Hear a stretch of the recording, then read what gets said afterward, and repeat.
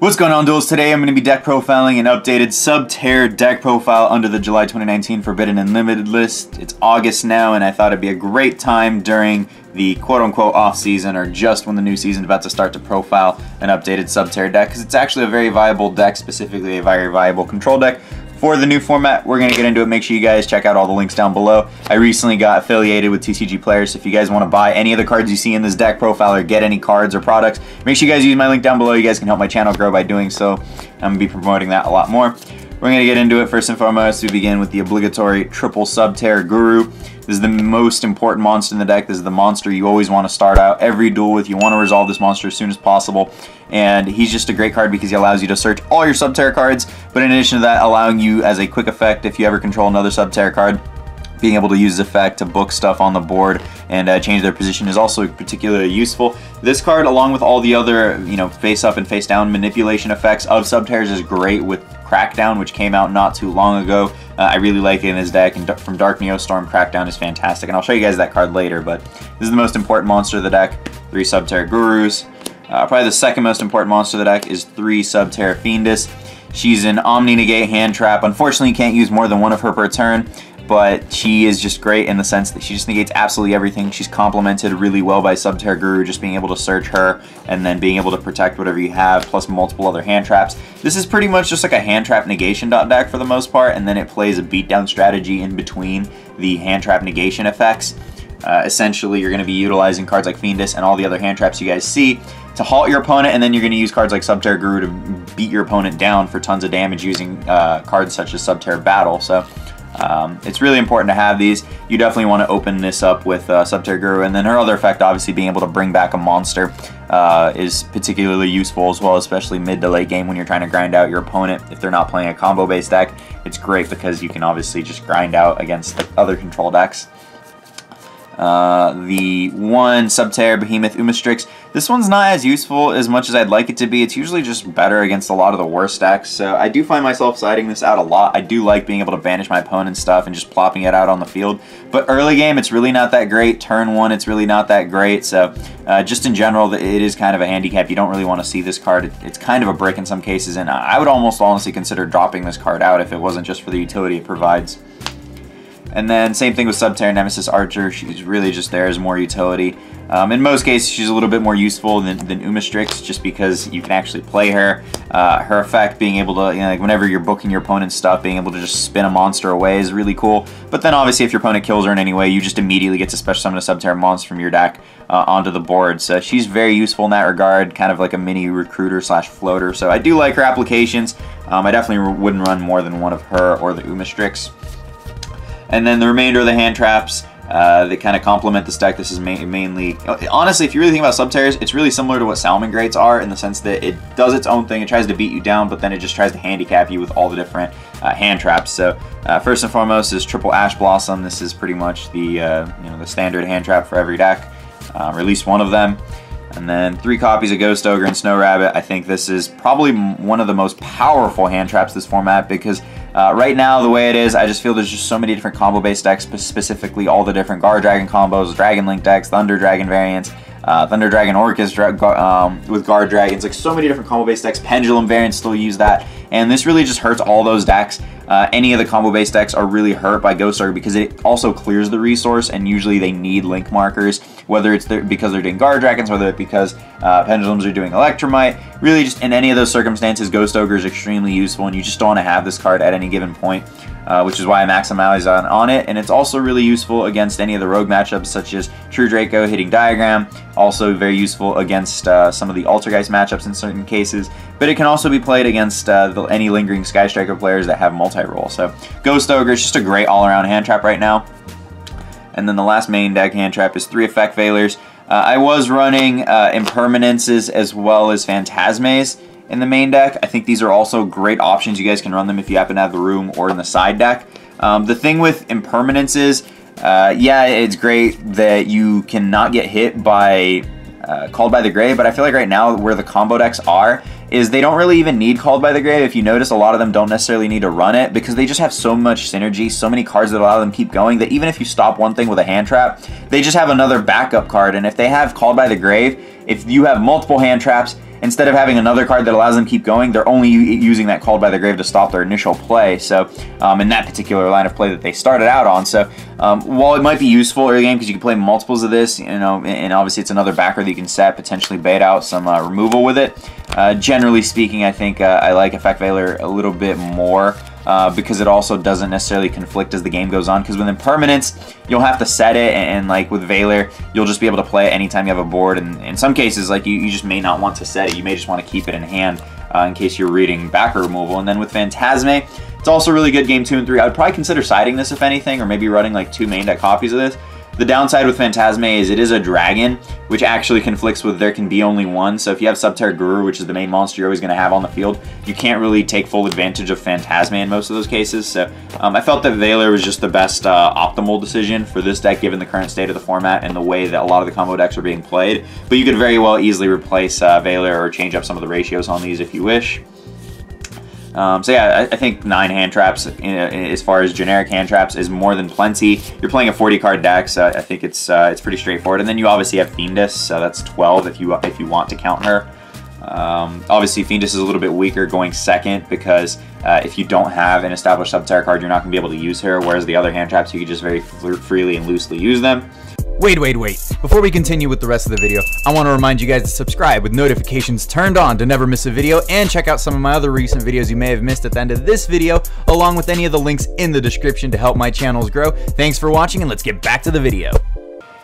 For the spells, going into the spells, we begin with Triple the Hidden City. This is the most important spell card in the deck.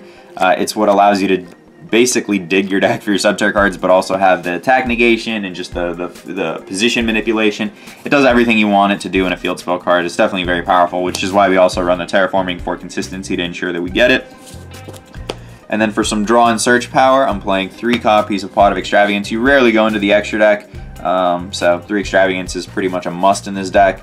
And then I'm also playing 3 copies of Pot of Duality. I rarely play 3 Dualities in most decks.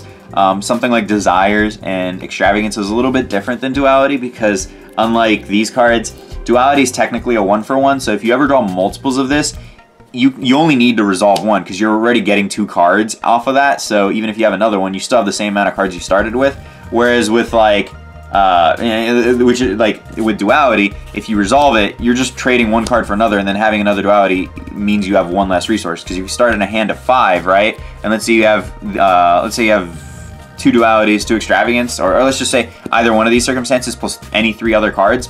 With the case of Dualities, you're swapping that Duality for any other card, but then you have 4 playable cards because that Duality is not playable, right? Whereas with Extravagance, if you have 3 other cards and you play that Extravagance, you're getting 2 other cards plus those 3 you had, and even though that Extravagance isn't playable, you have 5 cards now that you can utilize. So it's really important, in my opinion, to maximize on Extravagance, but Duality in this deck, it's more so a filler. You just want to be able to tutor everything out to get into Guru, which is why I guess in a deck like this, it's not really that much of an issue to run multiples. I do find myself siding out 1 a lot. You could very well cut it along with a couple other cards. There's about 3 cards in the main deck that I'm like testing around that are flex spots, and the Duality is certainly one of those. Yeah, it's just drawing consistency power. That's really what you want with a deck like this, because you just want it to do what it does every single time. And then the worst card in the deck, in my opinion, but also with one of the highest utility ceilings as the game goes on, is Subterror Cave Clash. This is actually the 40th card that I added into the deck. I'm not really that big of a fan of it, but I do respect its utility. It allows your Subterror monsters to gain a little bit of a boost, which is kind of useful. But the main function is that once per turn, when you have a Subterror monster and it deals damage to your opponent, you're able to just add a Subterror card from your grave back to your hand. So you can basically utilize that to recycle your Fienduses, which is the main purpose of this. But again, this really isn't that good early game. It's really only good in those grind out scenarios where if you're playing against a combo based deck, you're not really going to get that opportunity. So that's why I don't really like this card. I'm trying to figure out what I want to run instead of it. I might replace like one of the Dualities and maybe the Cave Clash for like 2 main deck Super Polys or something of the sort. Or maybe just some more traps, we'll have to see. But it's definitely good against the grind out decks, against all the like fair control based strategies. It's really useful because you're obviously going to be passing back and forth and being interactive with them, and Fiendus just is supreme in a situation like that. For the trap card, it's a little bit of support that this deck gained, even though it lost 1 Terraforming, was 3 Psalm Judgments. 3 Psalm is ridiculous in this deck, game 2 and 3. I mean, being able to stop Evenly Matched, Twin Twisters, Red Reboot, just so many different cards you can stop with this, and you're never going to die with it because obviously you only need to pay half your life points, but also being able to just negate your opponent's attacks with Hidden City and just have all the different position manipulation is really, really useful. Of course, if you're trying to do it on link monsters, you're not going to be able to like set them or anything like that, but you can usually set your own cards and then use Hidden City to negate your opponent's attack. So in most cases, it's not that much of an issue if you're paying life points, but this card is just an all-around great trap card, my favorite trap card in Yu-Gi-Oh! You definitely need 3 of this in the main deck, in my opinion. Even though it's not that great going second, you definitely need to see it. Similarly, some people play 2 of this. I think it's really important to play 3. Is 3 Subterror Final Battle. You could very well cut this to 2. This is, again, one of those flex spots, but I'm really liking 3 right now because you don't really need to search it. Your optimal opening with this deck is to have at least Subterror Final Battle, a Fiendus, and a Guru. Like, you need to start every single turn 1 with all, like, one of each of these cards. That's like your optimal turn 1 plus whatever else you have. It doesn't matter what else you have, but you need to open it up with at least one of those, because Subterror Final Battle, every single one of its effects is useful, and the advantage to a card like this is you can have multiples of this and you can obviously use them, so it's not really a problem. And the fact that it gets reset is also just supremely useful. Keep in mind that with this card, you're able to change positions, either face up, face down, whatever you need, but then you're also able to make your monster, specifically Guru, extremely big by combining in its attack and defense to give it to its attack and defense. So obviously your Guru, being 16 by 18, it's always going to be 34 by 34 whenever you use battle on it. Now, the final effect, being able to prevent your Subterror cards from being negated, is also really useful. So you can utilize this against stuff such as maybe potentially like Called by the Grave, because you can just negate your opponent. If like they Call by the Grave your Fiendus, they're not going to be able to negate it. So there's just little applications like that. If they're ever Veiloring you and permanenting you, literally anything, or even Ash Blossoming your Guru. So it's just anytime your opponent's negating your stuff, this is just what you want to do. Like, this is the card you want to go to. This is the card that allows you to win all your games. This is effectively the win condition of the deck. Because, like, yeah, you can search and negate your opponent's stuff, but if you're not able to kill them, what's the point, right? So you definitely need Subterror Final Battle. I think 3 is really important. Like, yeah, you can search it, but you really want to start off the game with it. For the rest of the traps, I play 3. There can be only 1. This is the best floodgate right now, I think, just because you can play going first or going second. While I recognize the utility of something like Summon Limit, it's not as good going second against combo decks because they've already established their board, whereas there can be only 1. You can still flip this against an established board, or you can have it preemptively, and it's still very useful. And in a deck like this, I mean, you have a lot of different stuff. Like, you have Fairy, you have Reptile, you have Spellcaster, you have Dragon, so you have a lot of different stuff. And then with your Crackdowns, taking different monsters isn't really much of an issue, so you're always going to have different stuff on your board with this. And the last trap card of the deck is 3 Crackdowns. This card's really great. Obviously, a lot of people don't understand the implication. Yeah, you can't chain to negate an effect, but you just do it preemptively, which is effectively the same thing. And with a card like this, it's really cool because with all the face up, face down manipulation that you have in this deck, you can just flip the monsters that you take face down with really just any of your cards, any of your Subterror utility cards. And once you do that, you're actually able to keep the monster, and then you can attack with it, you can use its effect, whatever else you want. So Crackdown with all the position manipulation is just supremely useful. Like, I highly encourage you guys to play 3 of this card in the deck. That's it for the main deck, 40 cards, pretty straightforward for the most part. As I said, the cards you guys can kind of toy around with are maybe the Third Battle, the Duality, and the Cave. Those are probably like the 3 cards I would consider messing around with in terms of ratios. For the extra deck, you don't really go into it, but you can because of Crackdown and because of the side deck Super Polys. So the cards I run in the extra deck are, first and foremost, 1 Dingirsu. This is if you're playing against Orcust and you happen to take anything with Crackdown, you can just overlay any of their link monsters. You can just overlay into the Dingirsu. For Super Poly targets, I play 3 Starving Venom, Fusion Dragons. These are just obviously the most important one against all the combo decks. Like right now, it's just combo decks are everywhere, man. And Guard Dragons and Pendulums and all those decks, they just do so much. Their boards are so resilient. It's so difficult to break them without a Super Poly that you always want to have at least 1 in your extra deck on the off chance you banish a couple of them off of your extravagances. And then the rest is pretty much just filler. So I have, like, for Cyber Dragons, I have double Chimera Tech Fortress Dragon, double Chimera Tech Mega Fleet Dragon. Some more fusions include double Predaplant Dragos Stapelia. This is a little bit more useful against the Pendulum matchup because they get out like Odd Eyes Vortex and stuff, so you can use this against them. It's also pretty good against heroes, like if they have Dark Claw or whatever else, because obviously it requires a fusion and a dark, so you can make that against them.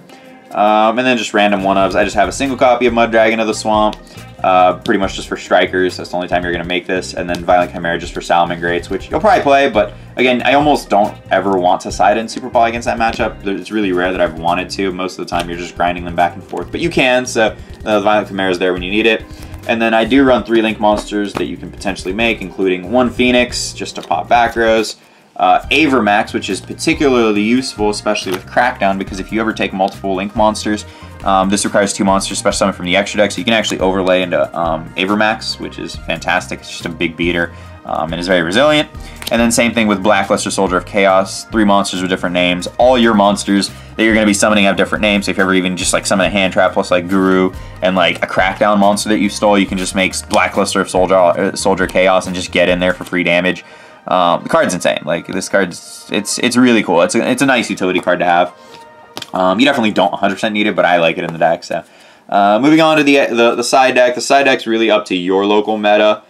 This is just what I found to be the most useful for my particular circumstance and just how I would play. Maybe going into an event. This is like the most generic template you guys can have. So 3 Dino Wrestler Pankratops. This is just for all the control and fair decks. I definitely wouldn't put this in against any of the combo-based decks, except maybe Pendulums. You can kind of put it up against them depending on which version you're playing against, because you can just like run over Jackals if they have those, if they're playing that version, or bait out their Odd Eyes Vortex. There's a lot of stuff you can bait out against that deck, but against most of the other stuff, it's a little bit difficult to play through. 3 Lancias. I'm not even sure how I feel about this right now. Obviously, it's not bad against any of the Thunder variants, but I feel like those decks can just still do so much between like Saryuja, dropping Colossuses, like doing so many things. They can still just do a lot even under Lancia, and because of dangers and such, like, I don't know, like Lancia is like, it's good, but like there's times where they can just play through it, and that really, really sucks. So I'm not sure how I feel about this. Maybe I'll swap this out for something else, but for now I'm just running this as is. 3 Evenly Matched. Again, another kind of just like subpar side deck card, but it's not terrible. It's really just good against the fair decks. Mirror, Altergeist, Strikers, True Dracos, really just any back row prevalent deck. This is like your best friend. Answers their boards ASAP. Against the combo-based decks, 3 Super Polys. You could very well main these, to be honest. I was going to main them, but I don't know. I feel like you have so many hand traps in this deck, and you just have so much resiliency with that there can be only ones that you almost don't necessarily need this main, but you definitely want to have this to some capacity. So you could very well take out like a Duality in the Subterror Cave Clash to like main 2 of these, and then you could have like 2 extra side deck spots. Or you could take those out, keep these in the side. One thing that I mentioned earlier, I'm not currently running like Phantasme and Impermanence, but I think Phantasme is really useful against those combo matchups because you can hopefully draw into your Super Poly, because it's one of the only few cards that you can draw to actually break a board or try to break a board. So Super Poly is really good. I'd definitely consider running Phantasme just because of that. And then the last 3 cards in the side deck are 2 copies of Mystic Mine along with a copy of Metaverse. You'd rather have the Metaverse as opposed to the 3rd Mine. I don't really have room for a 3rd one, obviously, but the Metaverse acts as like a 3rd Mine, but it also doubles as a card where you can actually just like force the Mystic Mine on their turn without proactively playing. Like, you can play a bunch of stuff and you just Metaverse them, but then as you normally would. But you can also just use this to search your hidden city if you ever need to. So I'd rather just have Metaverse as another option there. And then the mines are obviously like, all this is just for combo-based decks. So you just want to have multiples of these to be resilient and hopefully handicap them. The downside with mine, of course, in this deck is you're probably always going to have Guru, so you want to be careful utilizing these.